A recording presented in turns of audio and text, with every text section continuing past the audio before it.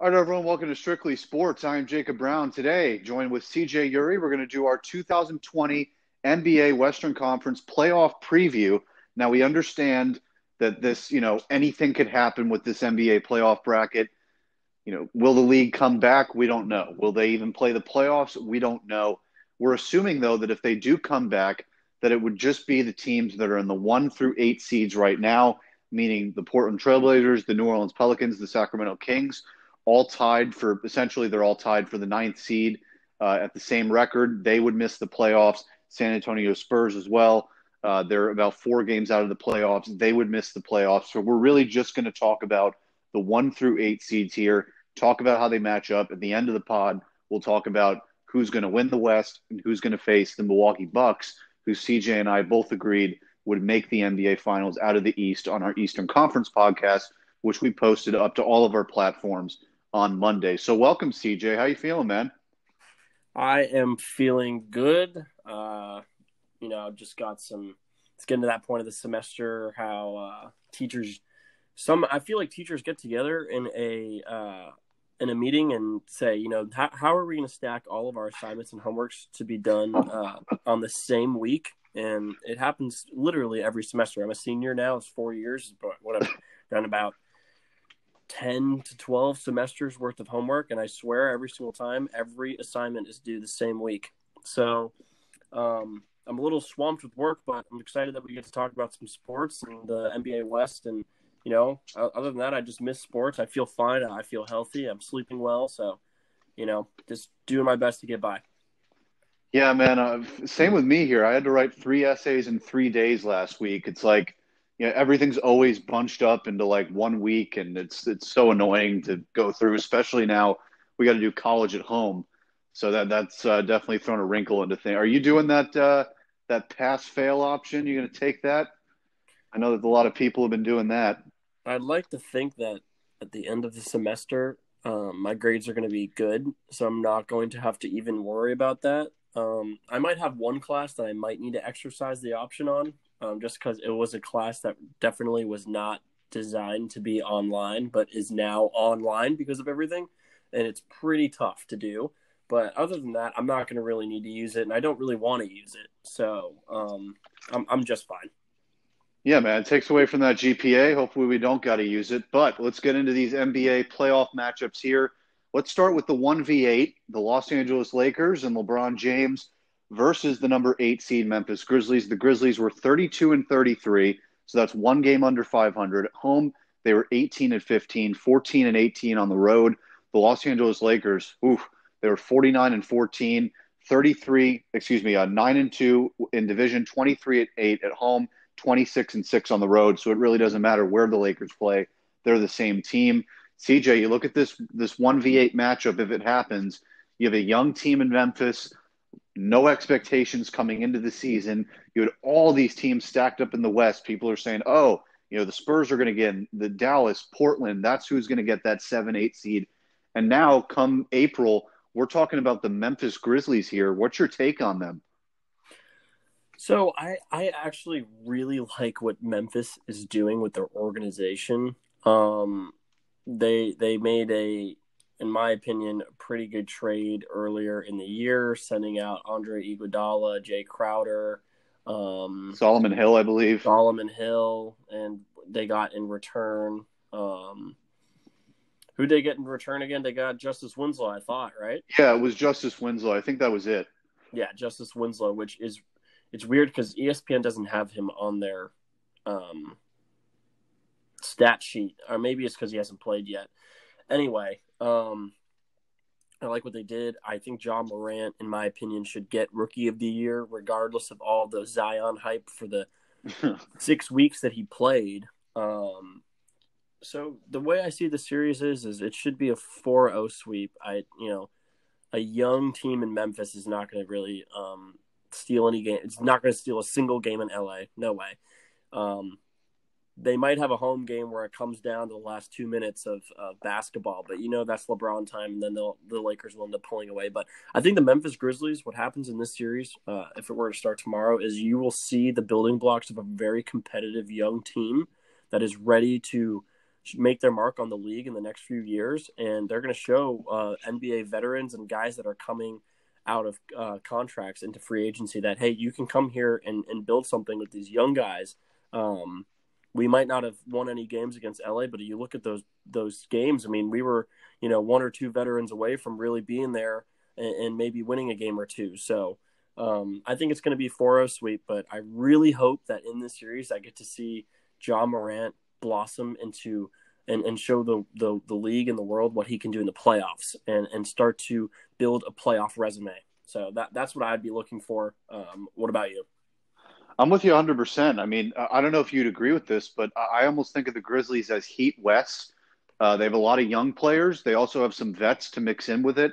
I just think that since they're in the West, which is generally known as a deeper conference, they're pushed down to the 8th seed. Also, the Heat have that superstar value with Jimmy Butler, Bam Adebayo, whereas Ja Morant is probably the most talented player on the Grizzlies, which kind of limits that. He's a great player, but they don't have that second player to go along with him or that bona fide already, superstar with a track record. I look at the Grizzlies as the Heat West. Are you with me there? What was your question again? I think the Grizzlies are very Heat West. I mean, would you say that's accurate? Like the Miami Heat? Yeah. I think you got young players, vets to mix in. I could be wrong. Here's where I disagree. The young players on the Grizzlies are much younger than the young players on the Heat in terms of like experience. So when you look at Bam Adebayo, Bam Adebayo is young, but this is his third or fourth year in the league, third season in the league. He's an all-star. I think the Heat are much further along. I mean, if you can even just look at the record in general, but I don't know if I would say that. I would say it's more of I don't even know, like a Pacers. I would say they're trying to follow more of a trajectory of the Pacers and Celtics, which is build through your younger guys. The Celtics may have taken or got Kyrie Irving. That experiment failed, but a lot of their capitals in their younger guys that they've had, like Jaylen Brown, Jason Tatum, the list goes on there. And then the Pacers, who are a few guys off. The reason why I say I don't see it being, the Grizzlies are the Heat of the West is because the Heat have a go-to star. They have a superstar, and they have another star that is going to become a superstar in Bam Adebayo. But I just like what the Grizzlies are building in general, and I honestly think in a series against the Lakers that there will be a game or two where, in the fourth quarter, LeBron James is going to have to go, be pushed a little bit just because the Grizzlies can score the ball. So that's. I agree with you. I mean, and in terms of the Lakers as a whole, I mean, we've talked about the Grizzlies now. The Lakers are, it's either them or the Clippers, in my opinion, coming out of the West. And it's either the Lakers, Clippers, or Bucks is the best team in the NBA. And this Laker team is complete. I think they're, the only thing that they lack at is guard presence and shooting ability. That's the one thing that they lack severely, I would say. You look at the point guard position, it's a mix of Caruso, Cook, Avery Bradley, Dion Waiters now. Of course, Rajon Rondo. So these are not the most, star-studded guys at the point guard position. They needed a big shooter, maybe like a Derrick Rose type. They couldn't swing a trade at the trade deadline. And I look at them and I say, other than that shooting ability, they're big. They defend. They have that superstar quality value. I love this Lakers team. I agree with you. I think it would be a sweep easy over these Memphis Grizzlies. So now let's move to this 2v7 matchup, which would be between the other LA team, the LA Clippers. They were 44-20, 25-7 at home, 19-13 on the road. And then you look at the number 17 Dallas Mavericks, 40-27. They were 19-15 at home, 21-12 on the road. So kind of unique there. They were actually better on the road. So how do you look at this matchup, Steven? I mean, you have LA with Paul George and Kawhi. They've never played in the playoffs together. And, Kawhi coming off a championship in Toronto. And then you have the other duo over in Dallas, Doncic and Porzingis, also have not played together in the playoffs. How do you look at this matchup? So here is how I look at this matchup. I actually think that this series could easily go, not easily, but I could go 6 games. I don't see this going 7 because the Clippers are really good. But, I mean, think about it. The Mavericks are only 4 games off the pace from the Clippers. I mean, That is very impressive in itself, and that just shows how close this series would be. I like Doncic, I like Porzingis, and if you see the really unique statistic here, just off the bat, when you look at the records, is how impressive the Mavericks are away from Dallas. They're 21-12. That's one of the best records in the league on the road. Of the 16 playoff teams, they're third in the league in away wins, right behind Milwaukee, Toronto, and the Los Angeles Lakers.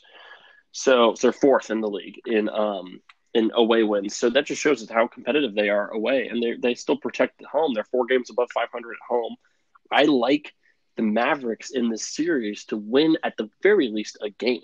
So that just shows that, this is not going to be an easy series. The Clippers win, I think, in 6, 5 or 6. I want to say 6 because I respect the Mavericks organization a lot and I like their roster. But this is another case of I would like to see Luka Doncic and Kristaps Porzingis start to build a playoff resume, and then the following season maybe get up to that 6 seed, 5 seed, and progress to round 2. The Mavericks, they are a organization with a championship pedigree. I mean, they won the finals in 2010, 2011, it was. I don't remember. They lost to the Heat in 2006.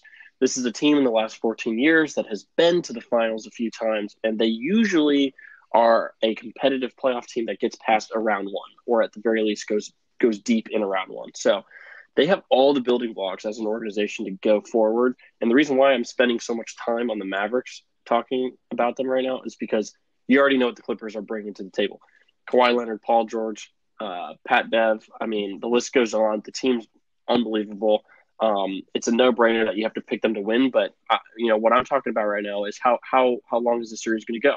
And when you're going to look at Doncic and Porzingis, those are 2 guys that can score the rock, and those are 2 superstar guys. And they don't get talked about as much as Kawhi, Paul George, and rightfully so. But I think this series goes 6. I think the Clippers win in 6 games, and I think the Mavericks are able to land another free agent in the offseason to get them to that second round and potentially to the Western Conference Finals. I think the series goes 5 games max. I just think this is something that we haven't really talked about yet. Kawhi Leonard on rest is dangerous. That's why he does load management. Now he's going to have, at the bare minimum, at least a month and a half off before this playoff format even starts, if it does. You're telling me that a fully healthy, fully rested Kawhi Leonard is going to go in against the Dallas Mavericks? I might be saying sweep. This is Kawhi's MO. This is how he does it. He waits for the playoffs. He rests for the playoffs. And I think he just sweeps right through the first round. This is how he does it. He's a lot different than he is in the regular season. I think you look at that road record from the Clippers. Yes, it's concerning. It's 19-13, but why is it that way? Well, it might be because of load management. A lot of the games that Kawhi and Paul George decided to sit were on the road. So that might be why their road record is a little bit less than maybe it should be. So I look at the Clippers, and by the way, it's still over 500, even though they did load management.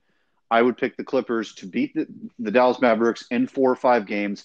I think the Clippers are more complete than the Lakers are. Why? They have more shooting, they're better defensively, and they have more depth. I think this Clippers team is the best team in the NBA. They're going to sweep this Dallas Mavericks team.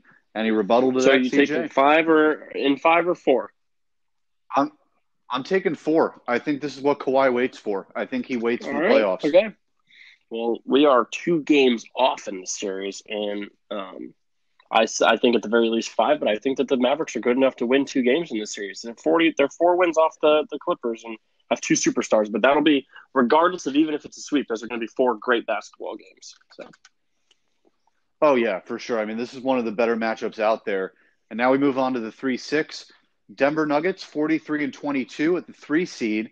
They are 25-8 at home, 18-14 on the road, and then the number 6 seed Houston Rockets listed behind the Oklahoma City Thunder. Ironically, after they acquired Russell Westbrook, the Rockets are 40-24, 22-10 at home, 18-14 on the road.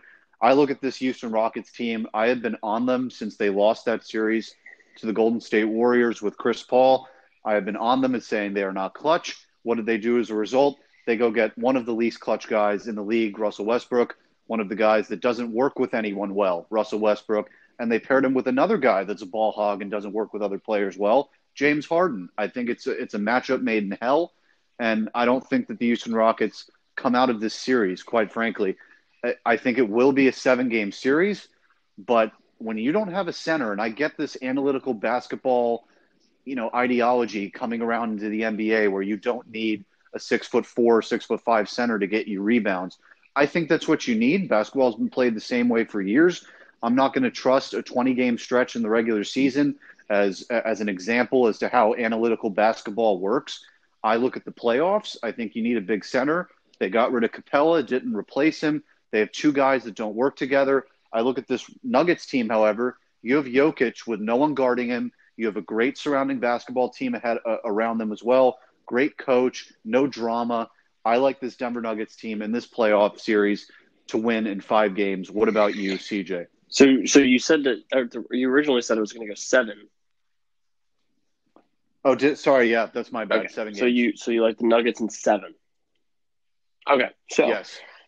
Wow, this is a good series. Why? Because the Nuggets are a better functioning basketball team. The Denver Nuggets play a much smoother and just all-around better style of basketball. They play a winning style of basketball. Why are they constantly a top 4 seed with players you never really talk about other than Nikola Jokic? Because they play great basketball. And here's why the series is good. Because the Rockets might have the most prolific scorer in the NBA in the last 10 years in James Harden. The guy's averaging 34.4 right now, and you're not going to stop him. In the playoffs, he's going to pull God only knows how many threes. He's going to make a lot of them. Doesn't matter. So here we go. This is why I think the Rockets win in 7. Ooh. I know. But James Harden, Russell Westbrook, Eric Gordon, I like the Rockets to at least get past round 1. These guys, regardless of the fact that they're not playing great basketball, they might not have a center. They play a fast offensive style of basketball. Okay? These guys are superstar winners. James Harden and Russell Westbrook did not pair up to lose in round 1. They're not going to lose in round 1. But the Nuggets are a very good basketball team. They're really good. And the reason why the Nuggets are going to be able to win 3 games in this series is solely off of one dude, Nikola Jokic. The Rockets do not have a single center at the moment that could even remotely out rebound the Nuggets. And the leading rebounder of the Rockets is Russell Westbrook, 8.0. He's got 8 rebounds a game. That's their leading rebounder, who's a point guard. The thing is the reason why I feel like I give the edge here to the Rockets is for however many easy layups the Nuggets are going to get in the paint. James Harden goes down the floor and hits a circus 3. It is demoralizing.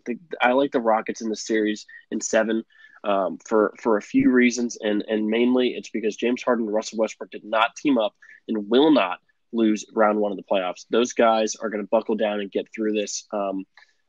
It might not be a safe bet, but it's a good bet. I'm going to give a lot of credit here to the Nuggets because they are genuinely a good basketball team, but they don't have anyone near the level of James Harden to score the rock. They don't have anyone near Russell Westbrook that's going to score the rock.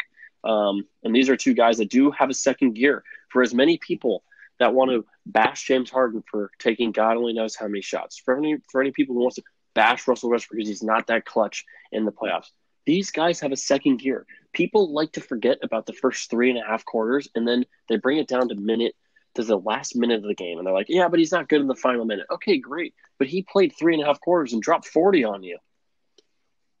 So, when you pair up Harden and Westbrook in the playoffs, I feel like they're going to feed off each other. They're going to get the crowd going. They're going to score They're going to score the rock. It's going to go 7. And I like Harden and Russ to get that game 7 done. I see what you're saying. I mean, the counter argument to that is, Russell Westbrook can score 40 points and they still lose. So what's the point of scoring 40 points? Russell Westbrook's going to score 40 points, and then James Harden's going to score like 35. That they're going to combine for 75 on their own. They still got Eric Gordon. They've got Robert Covington. They got PJ Tucker. They've got other guys on their team that are going to also be able to score. One of the big problems with this Houston Rockets team, usually in the past, is that James Harden is too gassed by the time they get to the playoffs. He plays so hard every night. Russell Westbrook, when he did that with the Thunder last year, same thing.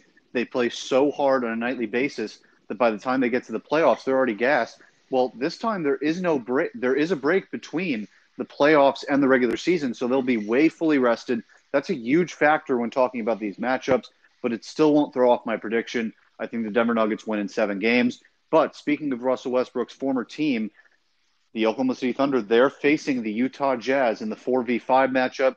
The Utah Jazz 41-23 at the 4 seed, 21-10 at home, 20-13 on the road. Then the Oklahoma City Thunder, the 5 seed, they're 40-24, 20-13 at home, 20-11 on the road. This is a Thunder team, man. After they traded Russell Westbrook, a lot of people, no hope for them. They're not making the playoffs. They don't have enough star power. Chris Paul is too old. They don't have anything else. Well, they're sitting here at the 5 seed, better than the team that they traded Westbrook to, about to face the Utah Jazz. The Jazz have the best three-point shooting percentage in the NBA, which a lot of people don't know. I actually would have had the Jazz beating the Rockets in a theoretical playoff series if they had faced because of that reason.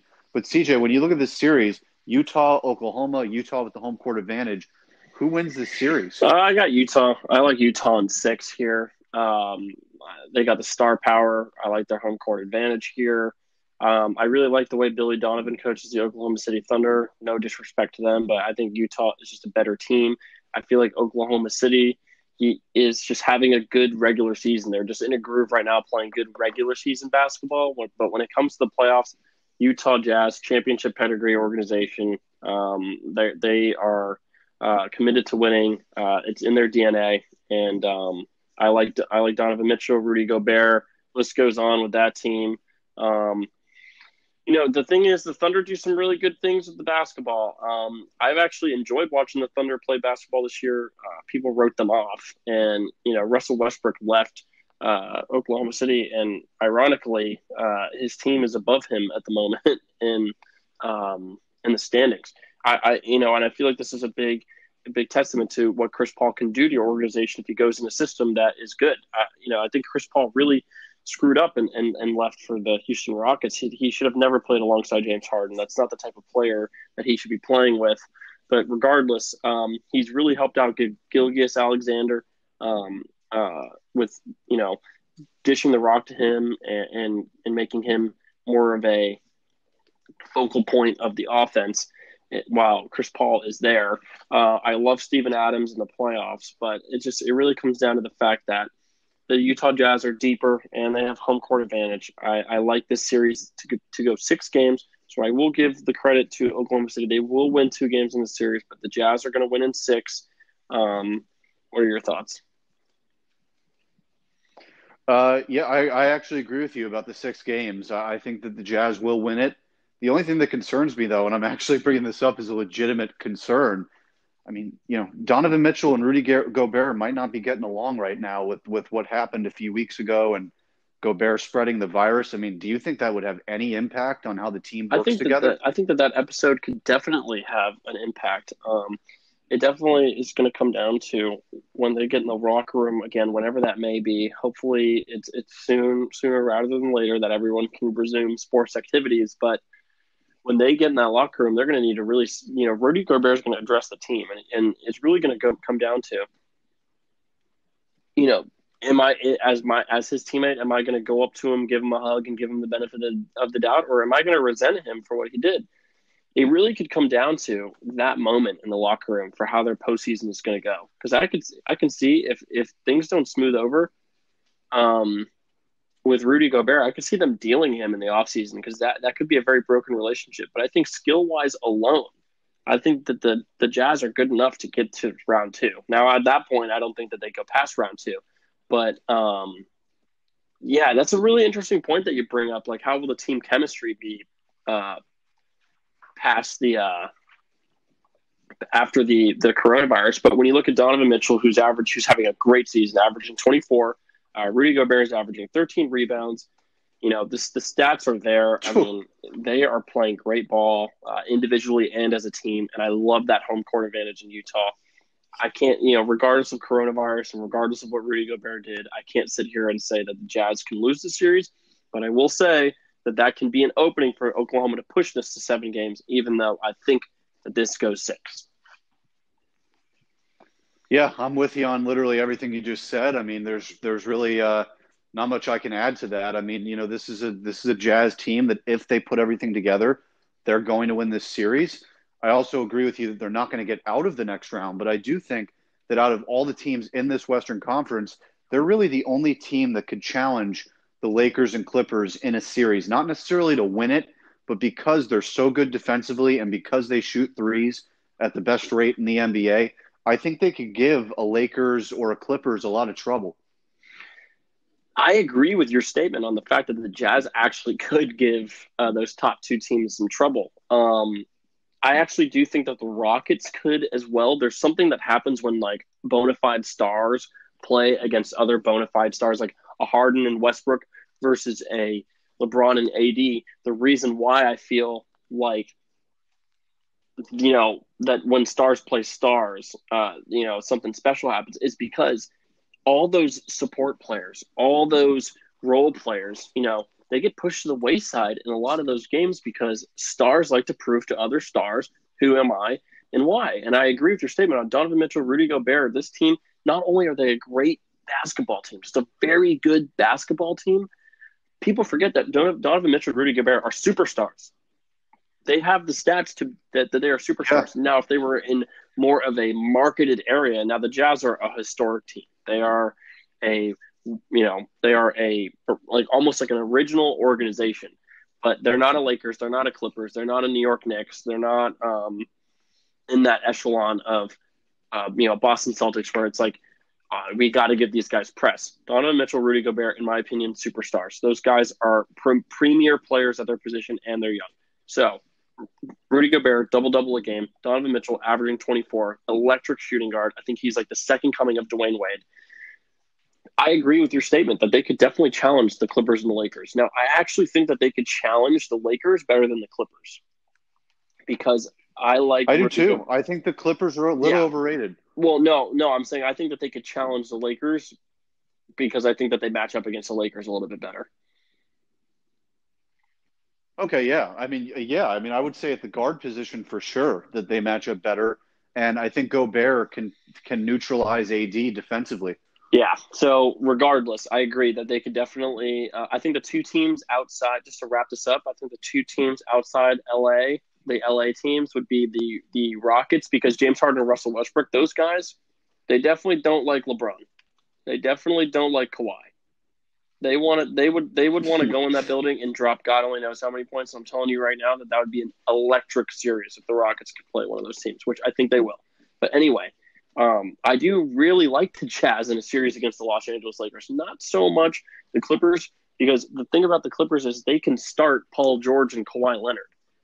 And I don't like Mike Conley and Donovan Mitchell and Bojan Bogdanovic up against a Paul George, Kawhi Leonard combo and Patrick Beverley. I don't really like that, but I really like Bojan, Donovan Mitchell, and Mike Conley against a whomever the Lakers would start. I think that would be a really good series, and I think LeBron would have to be on his toes the whole series. So that's a good point that you made. Thank you. I mean, I agree 100%. So who are you taking to come out of the West to face the Milwaukee Bucks? Who am I taking to come out of the West? Wow. With this, rest in peace, Kobe Bryant. Say that before I start. I like the Lakers' storyline. I don't think that LeBron James is going to be wearing a Lakers jersey and not be in the finals this year. He's going to flip a switch. I think it'll be Clippers-Lakers in the final, and I think it goes 7 games. I think LeBron wins it, channels a Kobe Bryant moment in front of everyone. But here's the thing. I don't want anyone to think that I'm actually like counting out the Clippers because the Clippers are so good that they could actually beat the Lakers in 6. So my hunch is LA Lakers versus the Bucks, which would be such a great series. But wow, I'd see the Western Conference playoffs would be great. Like if LeBron has to play a Utah. So if the Jazz were to win the series and both LA teams win the series, who would play who? I would say, let me see. So 4-5 Clippers. So they would play it. Let's say if Denver wins the series against Houston, they would play the And Clippers. then the Jazz would play the Lakers. Because wow. Right. But if the Rockets won, it would be the Lakers versus the Rockets, and then the Jazz versus the Clippers. Okay. Yeah, that's All right. how it So would go. in my prediction, just to play this out, I have the Rockets winning. So there would be Rockets, Lakers, great series, Jazz, Clippers. That is great basketball. I need sports to resume immediately. Oh my gosh. We need it back. We need it back. I mean, even if it's in Vegas, right? I mean, would you for take sure. I don't care if it's in Vegas. I don't care if they have the games in Saskatchewan territory, Canada. I don't care as long as it's done. Yeah, we got to get some up there in North Dakota. We've heard as a rumor. I mean, we got to get anything we can take here. I'm with you, actually. I'm taking the Lakers because of that emotional appeal. Again, rip Kobe Bryant, one of the best players to ever play this game, one of the greatest people to ever play this game. He was such an inspiration to everyone. But when you're a Laker and you're playing on the same team that he played on, you're LeBron James. You went to LA to become basically the next Kobe. This is what you have to do. You have to win the NBA Finals this year. There's no other way to end it. And I'm with you. Like, I'm not saying I'm counting out the Clippers here, but they are way better than the Lakers are. The Clippers are a much better team than the Lakers are. They're much more complete. They have better shooting. They are. The Clippers are just a better team. But I just think from that emotional appeal, that motivational, whatever you want to call it, mojo, that Kobe magic is going to fuel the Lakers. I think they will go to the NBA Finals. Yeah. Yep. So we will be wrapping up the NBA with our semifinals, conference finals, and finals predictions. At the moment, Jacob and I are pretty much similar in what we have. I think we only have one difference, in all honesty, which is the Rockets series. After that, we will be doing semifinals, as I said, semifinals, conference finals, and we will wrap up the NBA and get into our NHL playoff outlook, which is definitely a little bit more tricky because there are a lot of teams that could have made it and a lot of teams that could have fallen out. Thank you guys for listening. And as always, you can find us on iTunes, Spotify, Twitter, you name it. Have a great day, everyone. All right. Thanks, guys. You can check us out on all those platforms. I am Jacob Brown. Thank you to CJ. You can check out our NHL videos coming out Friday and Sunday. We will see you next time. Thanks, guys.